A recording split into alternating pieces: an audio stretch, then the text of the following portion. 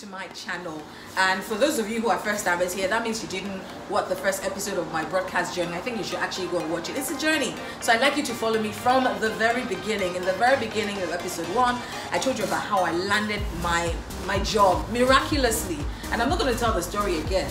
Go on, go to episode 1. I'll wait, trust me. Alright, for those who have been watching or who have watched episode 1, thank you so much. I hope you found the story interesting. I told you about how I landed my job, and then of course I started as an intern. And I think it's important, if you're going to go into broadcasting, that you start from the very beginning. Learn the basics, because I know lots of people want to just get on radio. I see lots of interns come here and their only concern is getting to the studio and just talking on air, and it doesn't work that way. I mean, as an intern, I worked in traffic department, production department, I worked in social media, and I think it's important to feel around the radio station, because broadcasters today aren't people who can just talk. You must be able to do lots of things like edit your videos, edit your audios, the source for news. You must be able to be a marketer if you need to, create content for social media. And also another table I'd like to shake is a table where line managers turn interns to errand boys and girls. Now, I have no problem with interns running errands. Even at my stage, I run errands for my colleagues. My colleagues want to buy something, there's absolutely nothing wrong with me running errands for them. But my problem is that most of the time in Nigeria, in this part of the world, interns are seen as people you only send on errands. You find that an intern at the end of 1 year cannot even do anything. After working in a radio station, cannot edit, cannot talk, cannot do anything basically, because they spend all of their internship running errands. Like I said, there's absolutely nothing wrong with running errands, but I think that line managers must begin to do better. I know that as an intern myself, or as a copper then, my superiors tried it, and they will try it. And I think that even as an intern yourself, you must carry yourself with grace, and you must ensure that you position yourself in a way that you seem like you're here to work, not that you're just idle pressing phone. So if you're just idle and pressing phone, we'll find work for you. Go and buy a mala, go and buy something. That's what you want to do here. Don't worry, we'll waste your time together. But as an intern, you must come, have a list of things you want to learn, find the right mentors in the radio station, and just do the when you look committed and you seem committed and you're ready to work, no one's going to be sending you to go and buy pure water only. I mean, I'm just saying. And like I said, there's absolutely nothing wrong with running errands, but if that's all you do as an intern, there's no problem. So anyway, like I said, as an intern, first of all, I worked in production, where I learned to edit, use software to edit. I did a lot of voiceovers.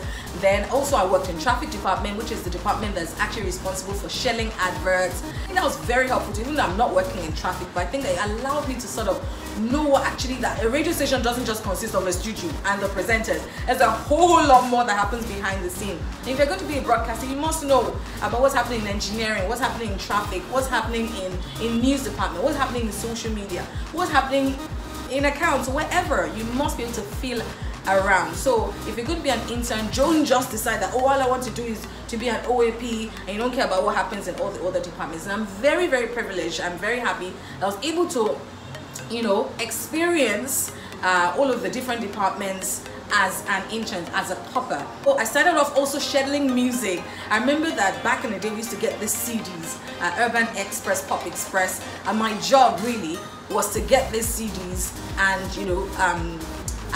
burn them on the computer and tag them and then send them. So I kind of worked in the library as well. I had to tag them.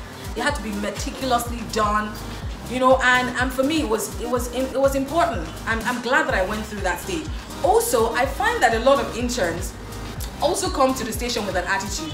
You know how it is where a football critic always knows where Ronaldo should have passed the ball, always knows where Messi, how could you, you didn't, but give them a ball. Even they don't know where the goalpost is. Same thing with a lot of interns that come with this attitude of, you know what, I've arrived, yeah, I'm here. All of these people, they don't even know what they're doing. And then you turn on the mic for them, then they realize, oh my days, this is actually work. Talking on radio, being a broadcaster is beyond just talking. There's a lot that goes into that, and I think that as an intern is where you learn those things, where you learn to script, where you learn to go through a script, where you learn to do research, even if it's for just a 5-minute program. You learn all of those things. So please do not despise the days of internship, because for me those are the foundational years that I feel. I mean, when people wake me up, you can wake me up now and I can run the show. you know, but that's only because I mean I have the foundation in place. So for me, being an intern was an interesting journey. Being an intern was humbling, yes. Being an intern was learning. I remember going to the studio and watching some of the people, you know, who were, you know, broadcasters at the time, and just staying in the studio and just watching them. Even though, yes, I had my moments of, what are these ones doing? Come on, give me the mic, let me show them. And, you know, getting on the mic and getting, you know, my own show helped me realize that, hey, you can be arrogant, you can think you can do it, but it's a different ball game when you're actually given the opportunity to do it. Because then I got on radio and I realized quite a few things that I needed to correct. For example, I was this JJC who had just moved back from the UK, an intern, you know, working on radio in Ibadan is a different thing, because then I had to pronounce things and I was mispronouncing people's name. I remember the name I was supposed to say, someone was from Bode. There's a place in Bode, you know, called Bode in Ibadan. I said, oh, the person is from Bode, and oh my God. And I remember murdering people's names. When you're in Ibadan, you cannot come and be calling Fakpounda with accent. You better call that name correctly. And that's also part of being an intern. Whatever location you're at, you must learn the culture.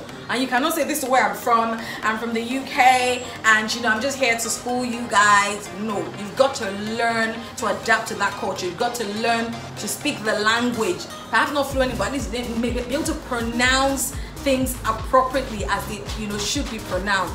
Those are the things I learned that as an intern, that today when I read the news and I'm able to pronounce certain names, I'm like, you know what, I paid my dues. I paid my dues. You know, so being an intern as well, I mean, a lot of people, I mean, came down on me for mispronouncing things, mispronouncing names. I had to slow down. I was told I was too fast. I was like, sure, I still am sometimes, but I've learned how to, you know, slow down sometimes so that the people who are, I mean, this is because this video. On radio is a different ballgame, because if you're too fast on radio, people cannot read your lips. I can afford to do that here because the video. You know, but on radio you learn that you've got to slow it down, you know, so you can't come with your IJGB accent and come and just bamboozle everybody. People are like, what's this one? I beg. So yeah, being an intern is important. It's an important part of your journey if you want to be a successful broadcaster. Being a successful anything, being an intern is a huge part. That's where you learn like a child, to learn to walk, to write, to do things properly. Because if you learn the bad habits as an intern, oh, it's going to be hard. So next time I will tell you a bit more, the next phase of my journey on radio, which is when I started working on the morning show. I'll also tell you some never before heard things about my journey on radio. So stay tuned to this channel to follow this journey. I hope that you find it interesting and enlightening and informative. Thank you for following. My name is Giwa-Onafuwa. Enjoy.